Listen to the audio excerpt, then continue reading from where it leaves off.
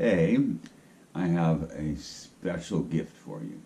Now, working the gates is an internal discipline. This is all about awareness, different levels of awareness, moving between those levels of awareness, shifting awareness, okay? That we already know. But there's a deeper side to the gates than what I've exposed you to so far, and I've saved it to this point for a specific reason. So, to begin, for me, and I suggest it for you if you're sincere about pursuing these gates and this work, this type of work with the Tree of Life, is I place the Tree of Life in my body. I am this image right behind us. This is me looking out at you. So I place myself in the picture looking out, or in other words, I back into the image. So, Kether, Chokmah, Bina, Tiferet, Gedula, Gebura, Yesod, Netzach, Hod, Malkuth. I place it all in my body. Now, this isn't to infer that it actually exists in the human body.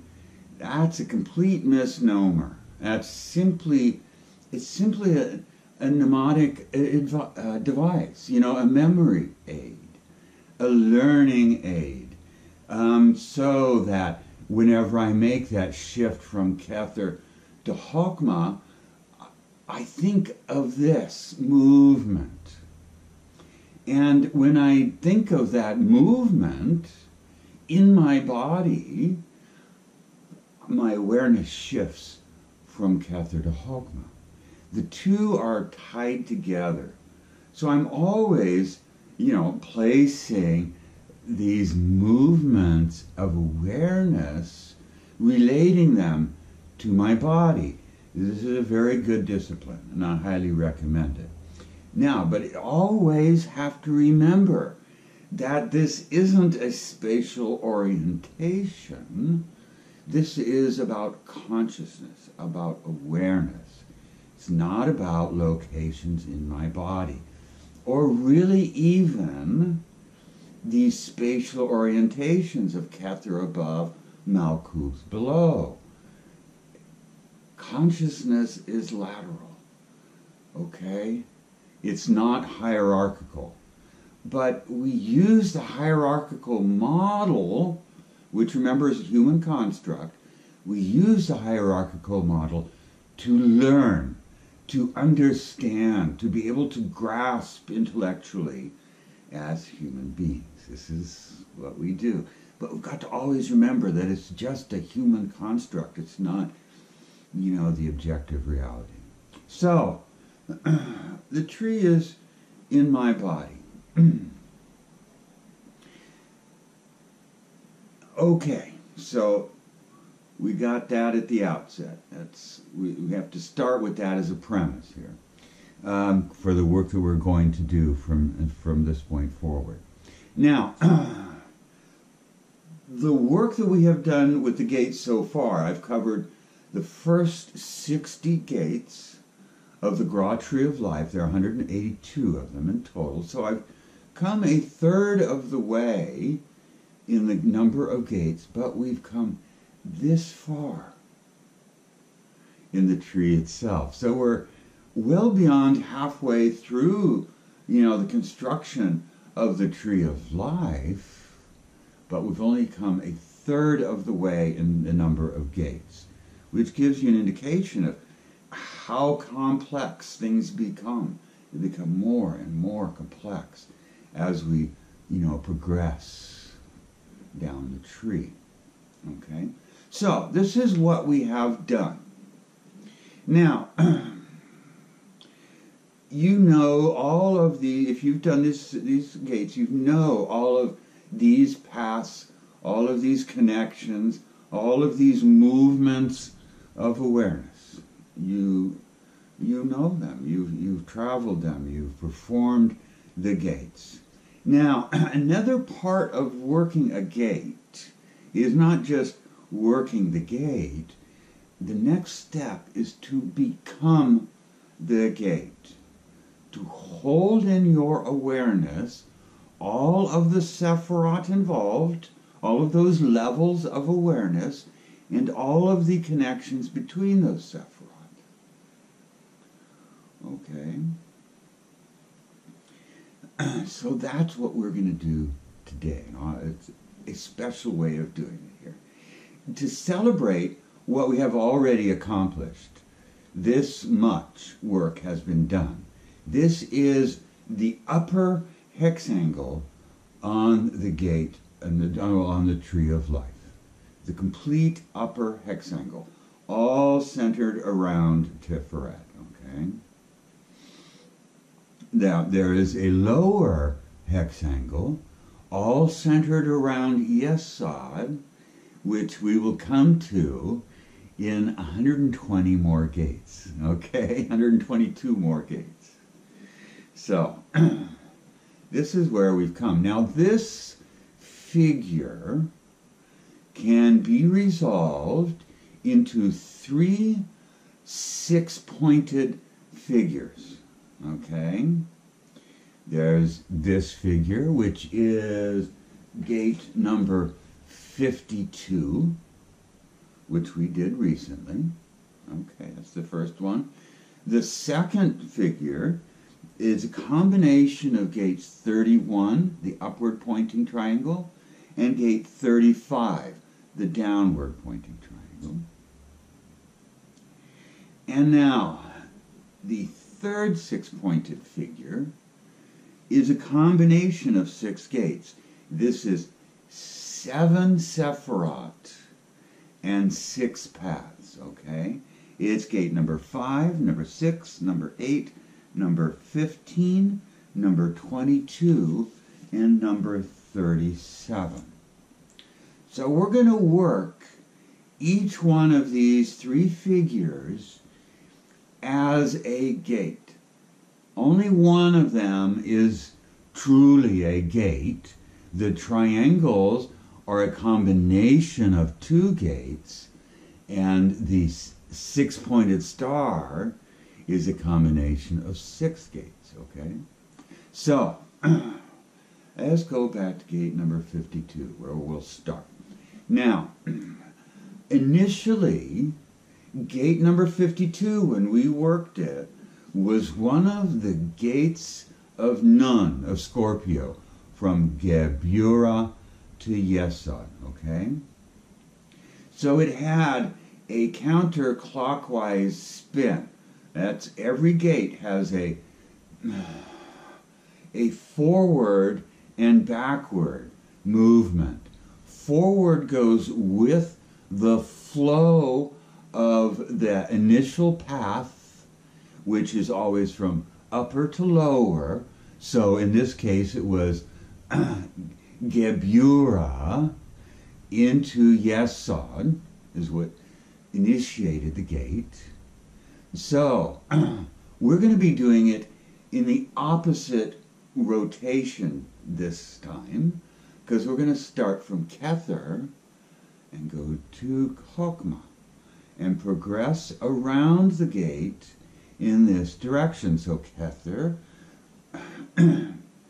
Aries, to Chokmah, Gimel, Jupiter, to Gedula, Lamed, Libra, to Yesod, Nun, Scorpio, up to Gebura, Daleth, Mars, up to Bina, and Vav, Taurus, up to Kether, and then back around. Okay, that's the first time we do it. Then we go over to Chokmah, and we start in Chokmah, and run the gate all the way around to Chokmah and back around. And then we go Gedula, and run the gate from there as well, and back around. Then from Yesod, and we go around, then Gebura, and we go around, then Bina, and we go around. Okay? So we've done a full circuit multiplied. And what this does is it's in our awareness now, all 6 of these Sephirot and the paths that connect them. So what we are going to do now is hold all of that simultaneously in our awareness till we become that gate. Okay? You become the gate with your awareness. Your awareness is filled with these 6 Sephirotic levels and these 6 connections. And you simply be the gate for a short while. Okay? And then we move on. We move on to the second figure with the 2 triangles. Now, working these 2 triangles together,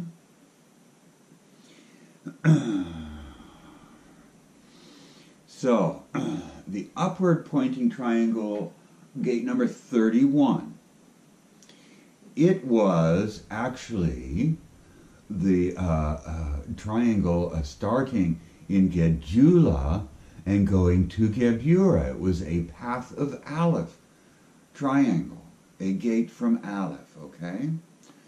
Yes, okay. So it has a clockwise flow. Its natural flow is clockwise, okay? So we're going to work that triangle in it with a clockwise flow. The downward pointing triangle was actually a gate from Bina to Netzach. I mean, from Bina to Yesod. Okay? So it naturally has a counterclockwise flow, and we're going to be working that one in a counterclockwise direction. Okay, so we start with Kether. We take that hidden path right down to Gedjula, follow the path of Aleph over to Gebura, and take that hidden path back up to Kether, and then back around. Then we go to Chokmah, and we take the path of Chokmah over to Bina, going in a counterclockwise direction, and from Bina, the hidden path, straight down to Yesod, and from Yesod, straight up to Chokmah, and then back around, okay? Then we go down to Gedjula, and we work this gate in a clockwise direction. We go from Gedjula over to Gebura along the path of Aleph, straight up to Kether, and then straight down to Gedjula and back around. Then we come to Yesod, and we run this gate in a counter-clockwise direction. We go from Yesod up to Chokmah.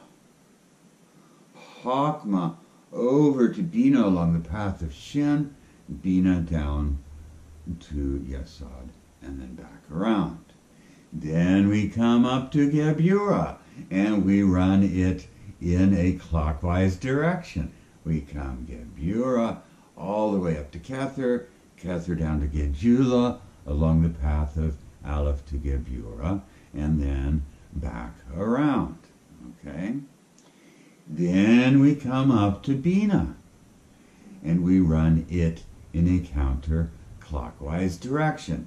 We go Bina straight down to Yesod, Yesod straight up to Chokmah, Chokmah over to Bina along Aleph, and then back around. So we have mixed these two triangles moving in opposite directions with each other, and we hold that structure in our awareness. The two triangles together, two groups of 3 Sephirot and 3 paths, all held simultaneously in the awareness. And then we move on. Now, this is a 6-pointed formation, a combination of 6 different gates, 6 different paths, 7 Sephirot in total, Tiferet being the common Sephirot in all of these gates. Okay, we go from Kether down the path of Beth and Saturn into Tiferet. Then we go up the path of Zayin to Chokmah, the path of Gemini into Chokmah, and then come back down. Then we go up the path of Heth, of Cancer, to Bina, and back down. Okay. Then we go down the path of Teth, of Leo, to Gedula, and back to Tiferet. Then we go down the path of Virgo, of Yod, to Gebura, and back. Then we go down the path of Resh to Yesod, and we come back all the way through Tiferet, up the path of Beth and Saturn, till we return to Kether. Okay? So we have followed the Sephirot we have followed them in numerical order. Okay? All right? Now we do the reverse. We start in Yesod. We pass up the path of Resh to Tiferet. Okay? Then we pass down the path of Virgo, of Yod, into Gebura and back. The path down into Gedula and back. The path to Bina and back. The path to Chokmah and back. The path to Kether, and then we come back down all the way down Saturn to Tiferet and continue on down Resh until we return to Yesod. Okay? So, this is all 6 of these gates all together. Now, let them be in your body. You become this whole gate, this radiant Tiferet, basically. You are now this gate, okay? Hold that awareness of all those Sephirot and all those paths. Now, add to that structure the 2 triangles.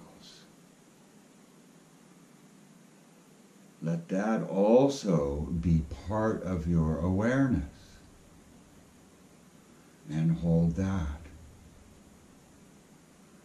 Now, add that first form, that surrounding circle that encases the whole form.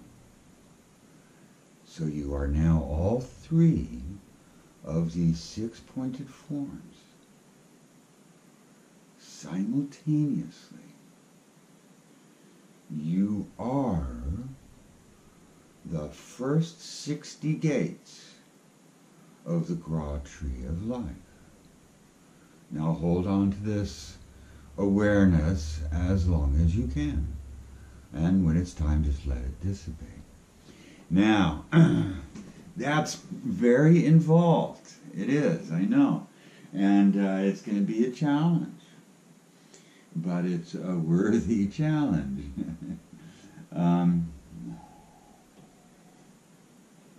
First time you do it, you're going to be stumbling around. And it's going to be very disjointed. You'll be able to hold on to this, a gate within yourself for only a few moments at a time. And that's perfectly okay. That's how it, basically should be. The second time, you won't be quite as lost. You'll be able to hold you'll have the idea, of what it really means to hold a gate within yourself. So that will be easier, and it will linger a little more. The third time, you won't be stumbling. You will be, self-directed, basically. Much more comfortable with holding the gate, and it will be much longer and more genuine. And when you get to the end with all three forms joined together, you will begin to really feel the changes that makes in your awareness. It gives a certain stability to the awareness. And that is the goal. Ultimately, when you ideally reach the end of this working of 182 gates, you're going to, at that point, do the other, hexagons, the other three, six-pointed forms combined together, the lower hexagon. Then you're going to put those two hexagons together, and then finally, at the end, you're going to become the whole tree, and that is the goal of working the 182 gates. You become the tree. Okay? So, have fun with this little special gift. So, I'll get back to the gates in the next video. Till then, bye-bye.